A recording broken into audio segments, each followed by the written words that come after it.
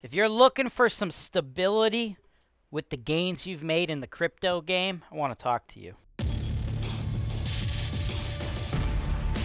This is your show. This is the show where I work for you directly, taking your needs. I'm going through the MLS and I'm trying to find the best possible deal for you guys. Put down 25%. That's the perfect way to buy this. That's why real estate investing is the greatest industry in the world. Welcome to the MLS Search and Analysis Show here on Holton Wise TV. I'm James Wise, and I want to talk to people invested in crypto today, right? Maybe you made some gains, right? Maybe you made some gains, but I think what you probably notice is it's very volatile investment business, right? It's very volatile, very unpredictable. The guy who realized that is my man, Gene. Now, Gene came to me a little while ago, and we've been working together for quite some time because Gene is a baller in the crypto game, man. He's got a day job, and he's also doing some day trading in crypto, and he's worked himself up to an $80,000 profit. Great freaking job, Gene. And what Gene understands is this, these good times, they might not roll on forever, man. It's up, it's down, it's up, it's down, it's up, it's down, it's up, it's down, right? Very unpredictable. Gene is looking to move some of that money into a more predictable investment vehicle. That's why he came to me. He wants to do real estate, right? And I help real estate investors from all over the world invest in low-cost real estate. See, Gene lives in New Jersey. Can't get real estate in New Jersey for the pricing that we can get real estate out here.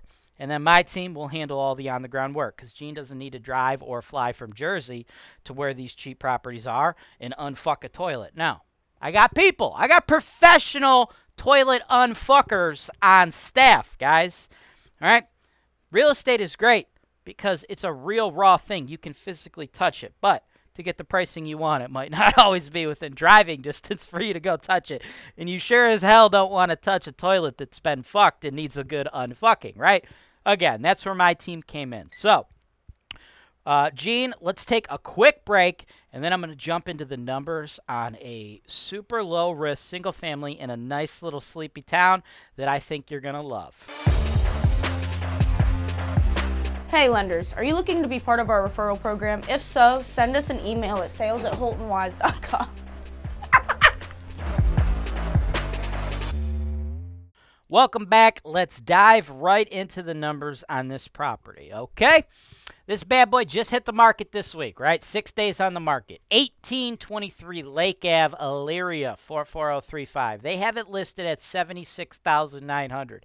And that is a freaking deal and a half. It is so hard to find decent single-family inventory for less than $100,000 right now in a nice, stable neighborhood. And this is a very nice, stable neighborhood. I enjoy this neighborhood quite a bit. I consider it to be very low risk, right? It's like, splitting hairs between a C and a B neighborhood, right?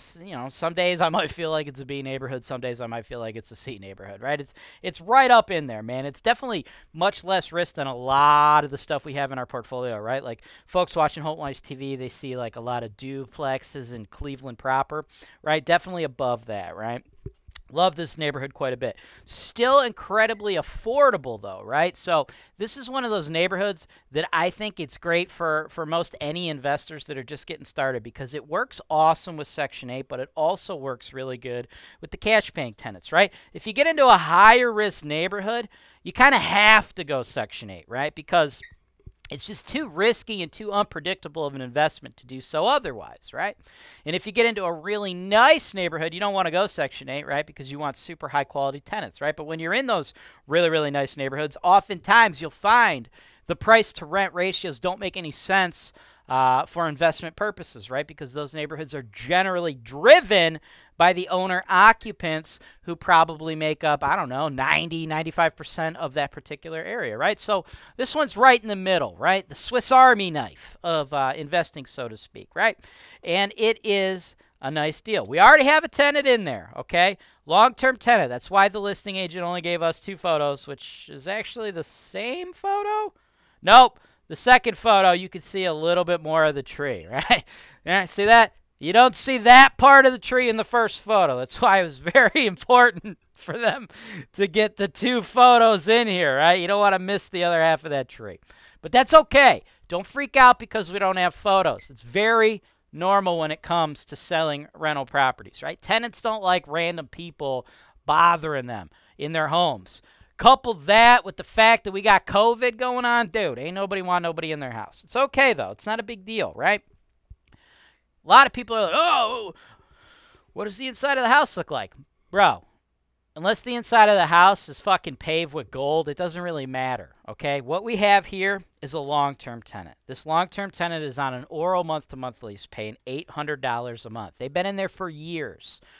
It's irrelevant what it looks like. Why? Because I guarantee you, eventually when this person moves out, we're going to do a full turn. We're going to redo the whole thing. We're going to do paint, floors, walls, update the fixtures in the kitchens and the baths, right? You don't get somebody living in a rental for 5-10 years, and then they move out, and then you just walk in there with your broom, and then it's all good for the next tenant, right? No. It's not how it goes. But long-term tenants are an asset. You want to keep them in the property as long as you can, right? $800 a month, not even market rent, right? The market rent on this, it's actually $1,000 a month because it's a nice 3-1, and that could be cash, could be Section 8, whatever you want, right? Now, that's $12,000 a year coming in. You run your normal fixed and variable expense estimates, right? And that's going to include your repairs, maintenance, vacancy, non-payment, and CapEx, right? CapEx, that's your big ticket items. Roofs, furnace, hot water tanks, right? Roof like this, it's probably a $5,000 roof. They last every 30 years. Hot water tank, they last about 15 years, cost a G. Furnaces, they cost about 3 Gs, last about 30 years, right?